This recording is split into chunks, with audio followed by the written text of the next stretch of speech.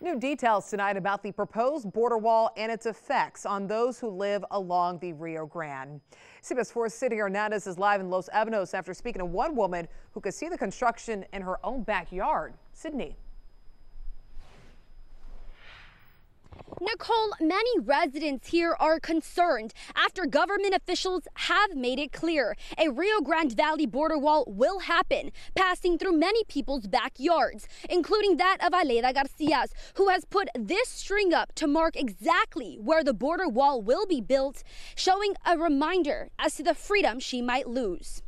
Aleida Garcia has lived on her home in Los Ebanos for over 58 years and owns a ranch and a park that will be divided by a new border wall. She says her family has owned these 30 acres for generations. Now she might lose it all after U.S. Customs and Border Protection announced this afternoon that they will be immediately reaching out to residents for rights of entry to their property. They plan on working on designs for a new border wall along with building 35 gates in the valley in an attempt to stop human and narcotics smuggling across the southern border. However, Garcia says it is unnecessary and will ruin her property that she's worked so hard to maintain. Now, if you were to put a border wall, I feel it's just going to be like a prison cell in here. And I don't think it's fair. Because we are human beings, we pay property taxes, we work the land as much as we can.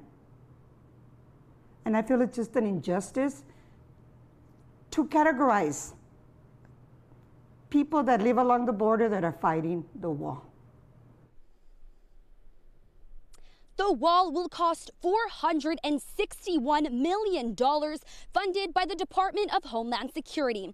Garcia says she will welcome any Border Patrol agent who comes to her property to talk about the border wall infrastructure, but she's not going down without a fight. Live in Los Ebanos with complete Valley coverage, Sydney Hernandez, CBS 4 Valley at 6.